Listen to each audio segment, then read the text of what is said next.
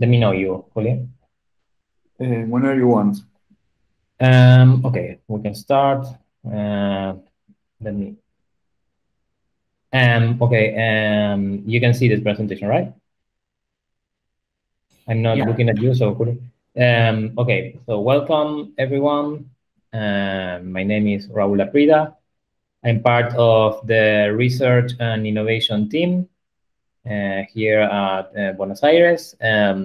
Today I'm going to talk about this new concept of this formerly called Gasless, now called sponsored transactions, and more specifically about our solution, which is called RIF enveloping. The agenda is very simple. This is not a technical meeting. I'm going to talk about some technical stuff, but it's not very technical. We are going to cover the three most basic concepts, which is the reason why we need this new technology, what is it, what's the concept behind it, and how is it made, or a brief description of how it works, but not getting into much detail. The idea that I have for this meeting is that you understand the reason through the story that I'm going to tell you, and that you get hooked, and hopefully you want to participate in our next presentation, where we will discuss in excruciating detail and the solution that we created here at IOB. So we are going to start with the why instead of the what, because I want you to understand the reason, and I'm going to present you with the story. The story is very simple. It has two main characters that probably you know, Alice and Bob, is widely used in the cryptographical stories. Here they are two actors, and they are going to start participating in a new movie made by a major streaming company. And this company is going to pay to them using a stable token, which happens to live in the RSK network. Which, as you know, is the most secure smart contract platforms currently available. And we have two separate profiles. We have Bob, who is an avid Bitcoiner. So he calls himself a Bitcoiner. He uses Bitcoin a lot. He uses it to pay for stuff. He holds some, but he actually uses Bitcoin because he tends to get paid in Bitcoin. So he uses it for his daily expenses. On the other hand, we have Alice, who is more on the smart contract Ethereum band. So she's quite confident with DeFi and using all these new smart contract platforms. As you can see, Bob might think it is the same.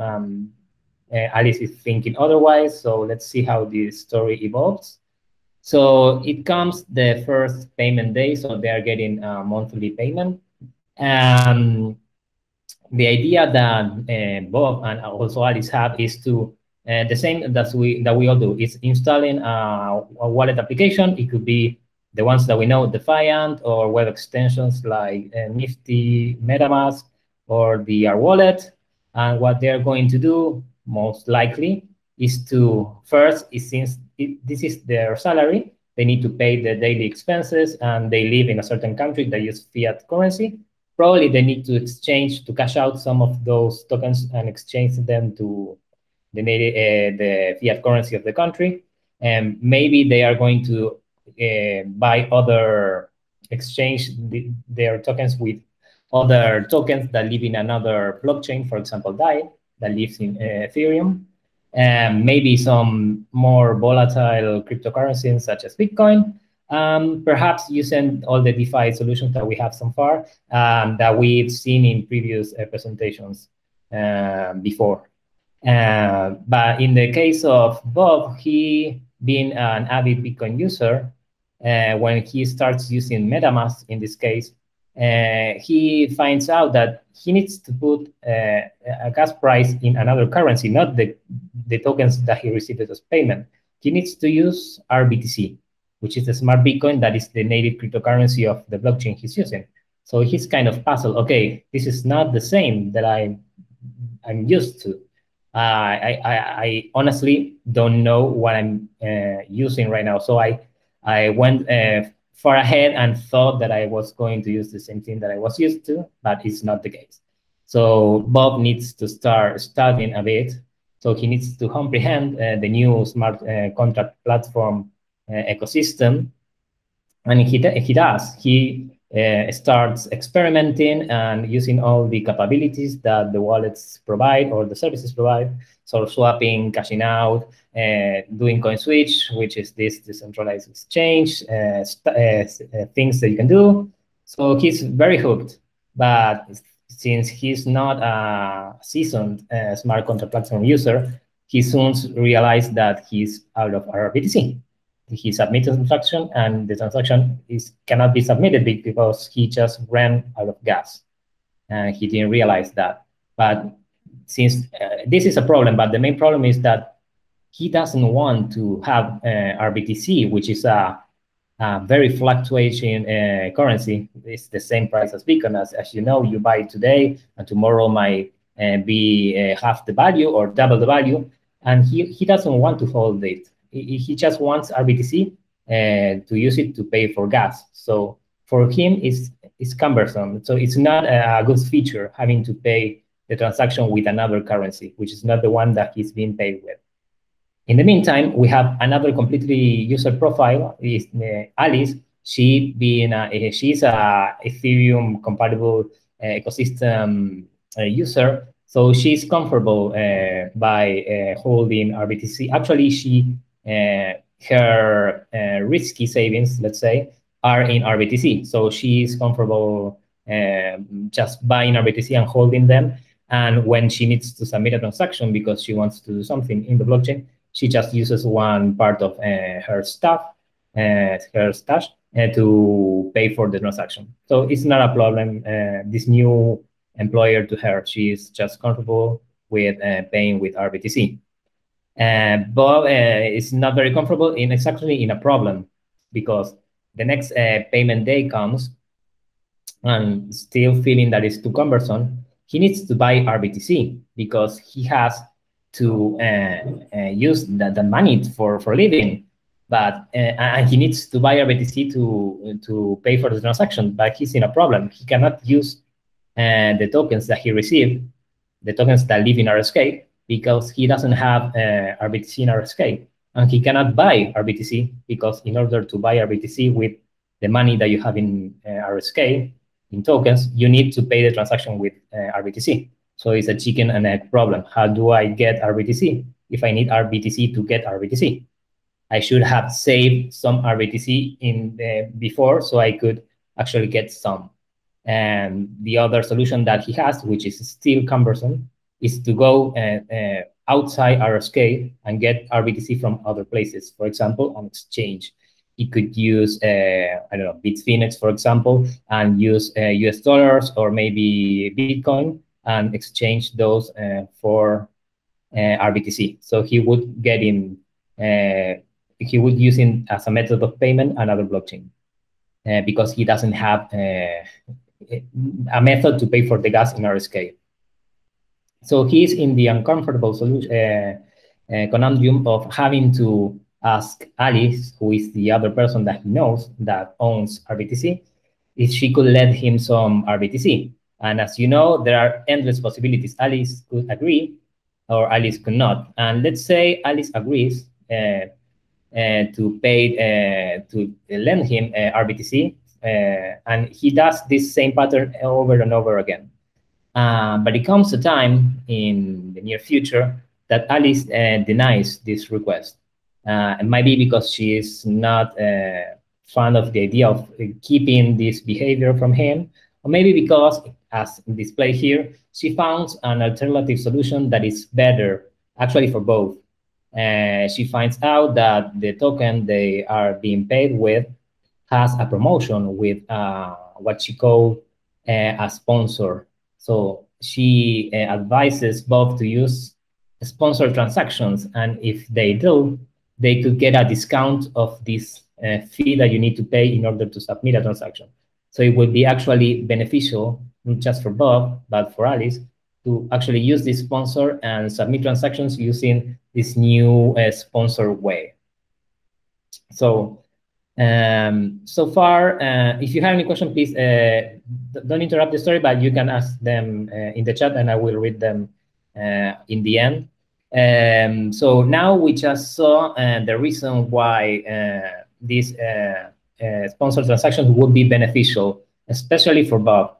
In this case, for both, because they have an actual incentive for using this new way of submitting transactions. So what is it? What is a sponsored transaction? As the name says, you are using a sponsor to actually pay the gas of the transaction.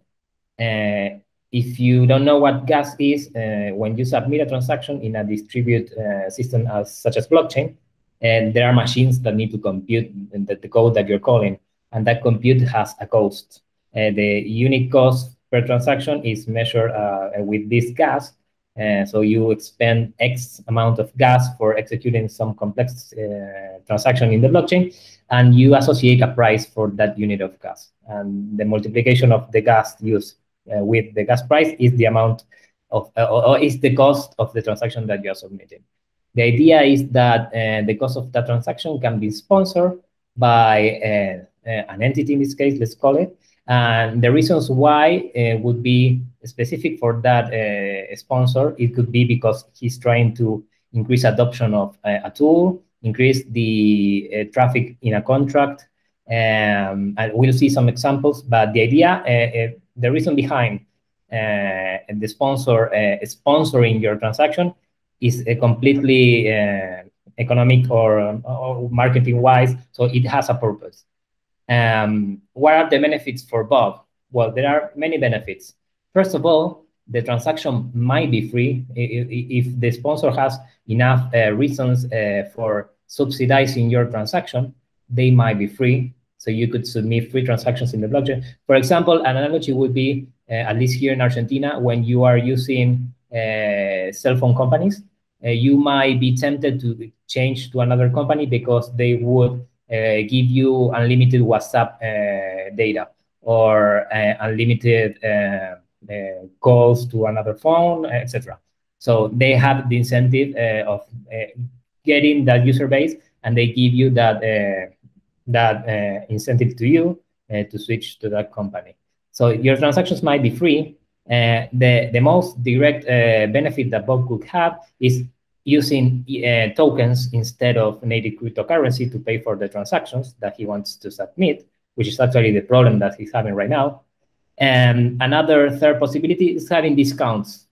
An example could be you have a special token or a special contract that someone wants to promote.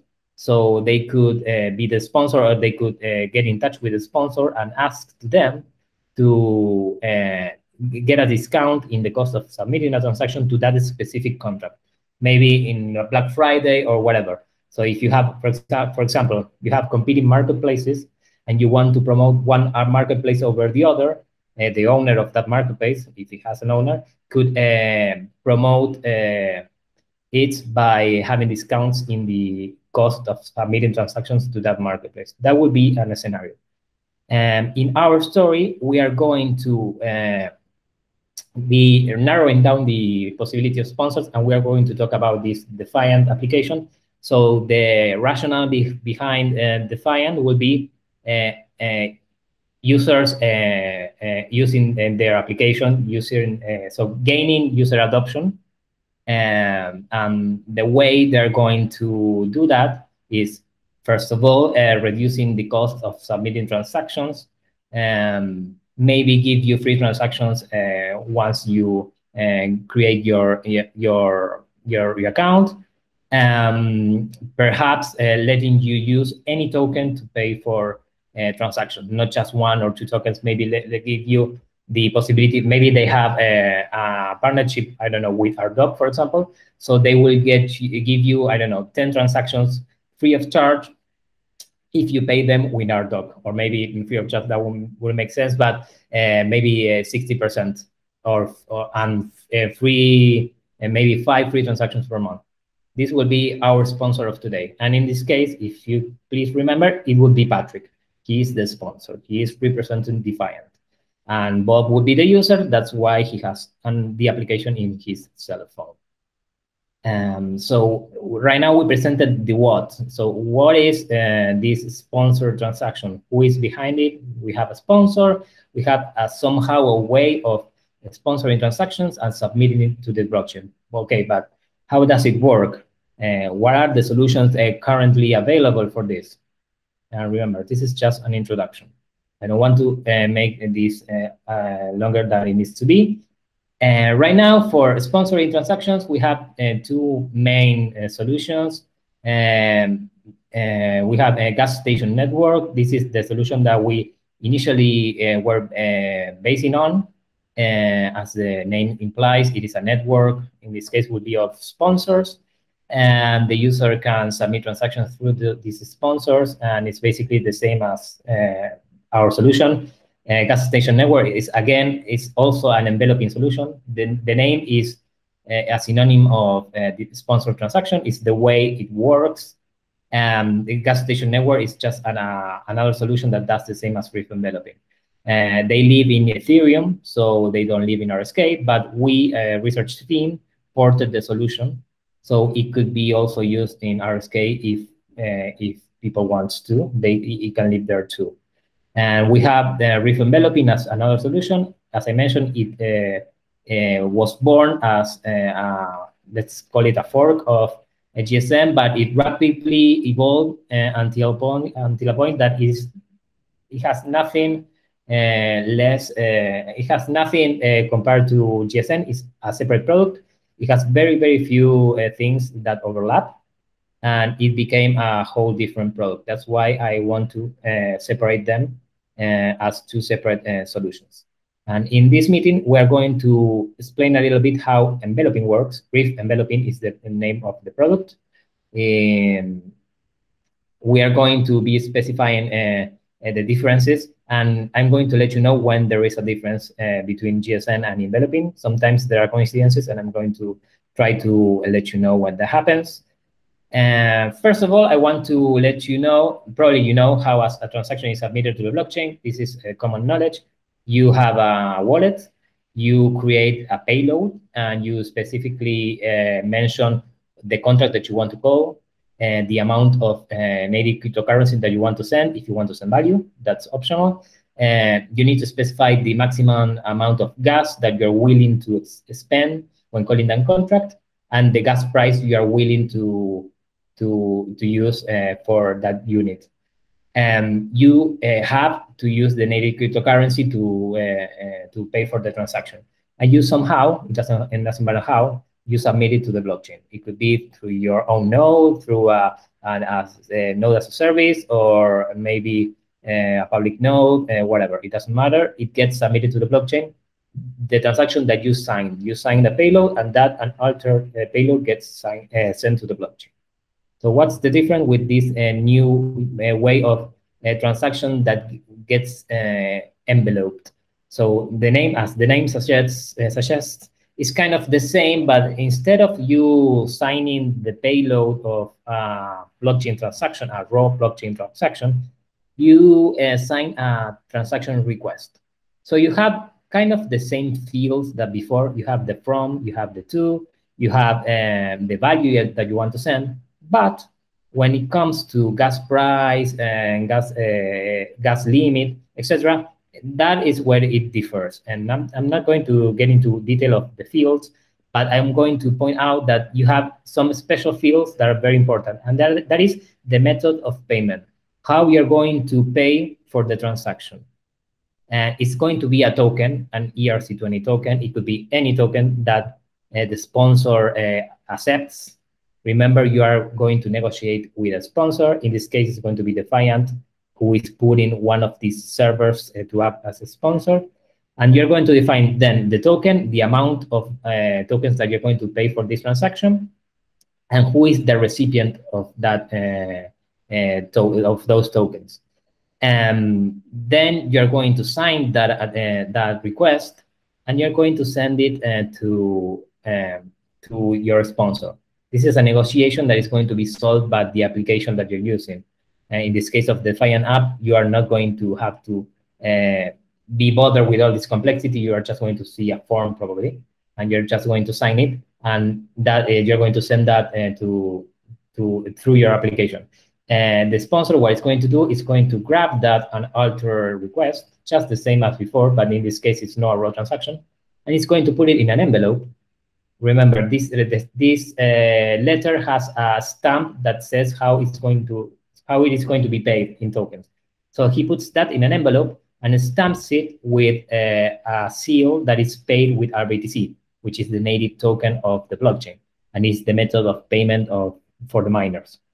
So if we look at the analogy, it's kind of the same flow. You create a request instead of a raw transaction, and it is get enveloped and sent to the blockchain through a node, just as before, or through a node as a service, your own node, etc. It doesn't matter. It's the same process. It is a transaction itself, the envelope. And if we get into a little more detail how it works, you will see that Patrick, because this is the sponsor that Bob chose to use, Bob could use any other kind of sponsor. This is a network of sponsors, and no one has a monopoly over any user. So even though Bob is using Defiant, an account created with Defiant, he can use any other sponsor that he wants. And the reason might be because they have a better promotion, they are giving free transactions, they are faster, they are more reliable because of X, Y reason, etc. He's not bound to any sponsor. In this case, he uses Defiant sponsor because it is giving a promotion this month, so he's using those promotions. And he just creates the request. The server, it is a web server that's connecting to the application, creates the envelope and submits it to the blockchain. So I don't know if you noticed, but here there are some questions that Bob starts to ask. So, okay, if I'm not submitting the transaction, and is Patrick the one who's submitting the transaction, who is the caller of the transaction? For example, if I'm calling a gambling contract that gives a price if you guess some number, and I'm sending you a request with the number, and Patrick, I'm sending it to Patrick, who is the sponsor, and Patrick is the one that is submitting the transaction. Who is getting the price? Is Patrick getting the price? Is it Bob getting the price? So that's the question that Bob is not understanding because he doesn't have the knowledge of how this works. The reason why this works, and the answer is yes, Bob gets the price, is because we need to introduce a new concept, and that is the smart wallet. I don't know if maybe you heard of it, maybe not. It's a very simple concept. A smart wallet is an account. Remember, when you get a wallet, you create accounts. What is an account? You have an address, a 20-byte string, and that is your address. And when you need to get paid, you usually share that address with other people, and they pay to that address. And you are the owner of the cryptographic material that lets you prove that you are the owner of that address and lets you sign transactions, etc. And that's the way a blockchain works. And this is exactly the same, but it is a smart contract. And it has smart capabilities. It has associated code behind. And you are the owner of that smart contract just as you are the owner of your private key. That is your external account account, externally owned account of, for example, in Ethereum or RSK. That is your address and private key. So you are the owner of that smart wallet that is associated just to your account. So it cannot change owner or be declined by someone else, an authority. No, it's another kind of account that you have that is associated with your externally owned account. It has no cost, just like when you get an address, you can do it offline, you can just calculate it, and you can get as many as you want. And they are free, and you can share them to people so they pay you to that address, just like you do with a normal account. you can use it for enveloping, of course, so relaying transactions through this sponsor, but you can also use it for calling directly contracts using, again, native cryptocurrency. So you have the duality of using it through the enveloping process or using it directly. It's another account that you have, but it's smart. It has associated code. And if you want, you can stop using anytime. So if you, for example, if Bob feels comfortable again by paying with RBTC and wants to stop using this kind of account, he can. And he can stop using the account, move all the funds that might have in this account to his normal account, and that would work. Because maybe I haven't mentioned, but these are different addresses. You have your initial RSK account, which is the normal account, and you create smart wallets where that original account is the owner of. So they are different addresses. So if you send money to your normal account, you are not going to be the owner in the smart wallet account. For example, if you call a contract, a token, the token doesn't know who is calling if you are the owner of a smart wallet, because the token doesn't know the existence of a smart wallet. So it knows the existence of an account. So it depends on which way you call it, that the token will see the funds. And this is a problem. Maybe you might see it or not, that Bob is still going to have. I'm not going to give you the problem or the solution, but I will explain it in the next meeting. So if you maybe review the presentation and maybe discover what the problem and that Bob has with his locked account tokens, let me know, and I'll give you the answer if you got it right. So let's get into a little bit more of detail what happens after the request gets to the server, to the sponsor. So Bob sent the transaction request information with the promise of payment in a token. Patrick puts that in an envelope and sends it to the blockchain. Eventually, not directly, but eventually, that envelope gets to the smart wallet of Bob. The logic that this smart wallet has is going to verify that the signature of the request was actually done by Bob, because Bob is the owner of the smart wallet. And if that's the case, the smart wallet is going to call the destination contract. And that's the reason why Bob is going to get the funds in the smart wallet if he wins the gamble.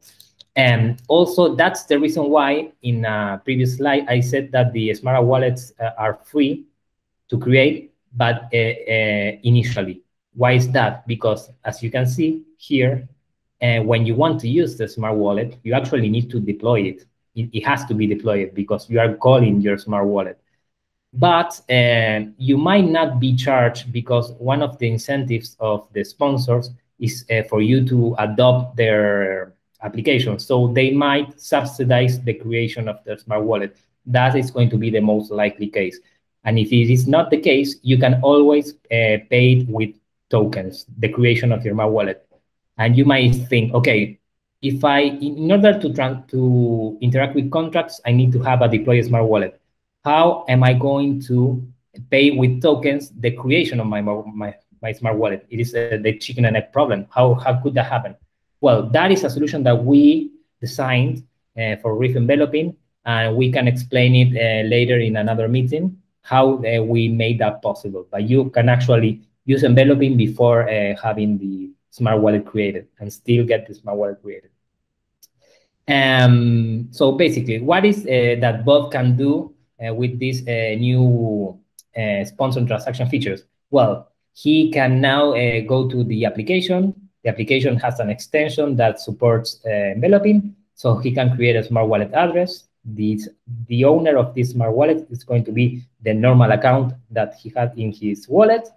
He can share that address to his employer. The employer is going to start paying to Bob in that new address. If he wants to use the funds in that smart wallet, he's going to have to deploy the smart wallet. But the most likely scenario, he's going to be subsidized, so he doesn't need to pay for that. And if he has to pay, he can use any provider. and he can use his tokens to pay for that deployment. And as I said, he's not bound to any application or sponsor. He can create, for example, his smart wallet with Defiant, but then start using another sponsor with the same address, and that would work. He is not bound to the creator of the smart wallet, let's say. And here maybe you can see the problem that he had. Remember that he started using the tokens that he got in his first payment, and he couldn't use them anymore because he ran out of RBTC. The problem would be, can he unlock it with the new address or not? I'm not going to give you the answer, but if you want, we can discuss that offline or later. And that will be it. As this last slide says, if you're hooked, we are going to create a new meeting for you if you are up to it with a more detailed explanation. But please let me know, because it would take hard work and I don't want to do it if you are not interested. Last but not least, since I talked about the gas station network, but I haven't got into much detail, I want to give you the differences between gas station network and enveloping, at least the most important ones. Gas station network is a very, very, very expensive solution. So the sponsor needs to spend a lot of gas in order to submit your transaction. Let's say your transaction only costs 21,000 gas. That would be, for example, sending value to another person. That the cheapest transaction that you can create. The actual cost that the sponsor had to pay would be maybe 270,000 gas. So you have more than 200 gas of overhead. Right now, in the last version of RIF enveloping, which is the second iteration that doesn't have much to relate to GSN, the cost is less than half than that. I think it right now is in 80,000 gas of overhead, and it's getting lower. So it is a much cheaper solution for the sponsor and in the end for the user, but because if the sponsor is not subsidizing you, you need to pay for the cost. It is in tokens, but it is cost as well. GSN can only be used in GSN-capable contracts, so you cannot call any contract. So the contract, it has to be a new, for example, if I have RDocs, let's imagine that the token is not upgradable, so the token doesn't know that exists this GSN, so you cannot use enveloping in that token. That is a token that you cannot call. And in the case of enveloping, RIF enveloping, it works with any contract, new, old, it doesn't matter. You can call any contract. They don't need to be aware of the existence of this solution. Why? Because we have this smart wallet feature. And also the third difference is that GSN, even though you can pay in tokens, you can pay also in native cryptocurrency if you wanted to. The internal architecture always pays to the sponsor in native cryptocurrency. So it has to have a complex structure to always convert what you paid in native cryptocurrency. So, for example, I don't know if you use swap, RSK swap, when you wanted to sell your RDocs, but depending on the flow, it gets more expensive or not. In the case of RIF enveloping, since it always only lets you pay in tokens, it doesn't have that complex architecture, and the sponsor gets paid in the token that you negotiated with the sponsor, and it's very much simpler and much cheaper because of that. And those will be the main differences, and as you see, they are great and very important. Right now, enveloping, the version number 1, it is available, I think, right now today in mainnet. We are scheduled to have the second iteration, which is much, much cheaper, maybe at the beginning of next year. Well, thank you very much. And if you have questions, this is the time. Thank you. Okay. Let me see if you have any questions.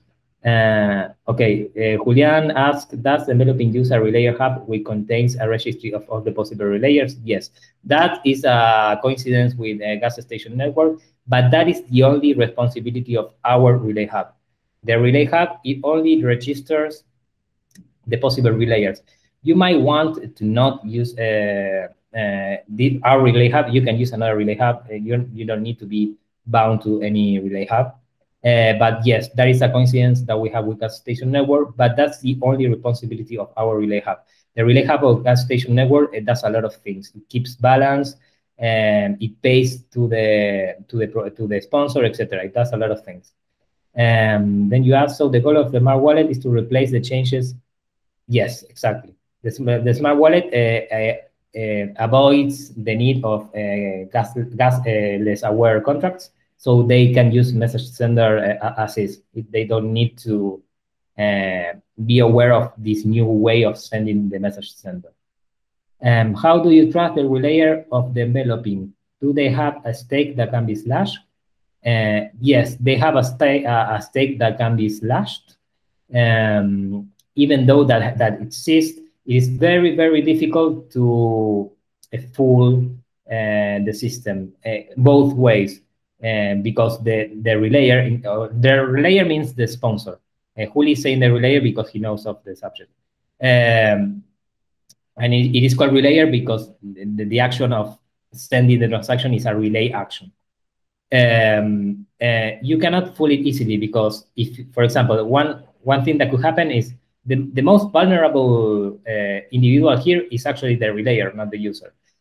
You can fool the relayer by, for example, letting him know that you're going to pay a certain amount of tokens, but when you send the transaction, you in parallel deplete your account of tokens, so he cannot charge you for the tokens that you said you were going to pay. You can call a contract that is malicious and that depletes your account as well. So there are several ways that you could attack the relayer, though all of those are covered because of the smart wallet. The smart wallet has logic that the first thing that it does is pay for the transaction. So you cannot deplete your account before calling the end contract. And the same happens if you put a malicious contract. It cannot deplete your account because you already locked the amount of tokens. In the case of the relayer being malicious, the relay hub has there are events that are recorded and are used by the penalizer system in order to penalize the relayer if it behaves maliciously. And I think I covered all the questions. I don't know if you have any other questions.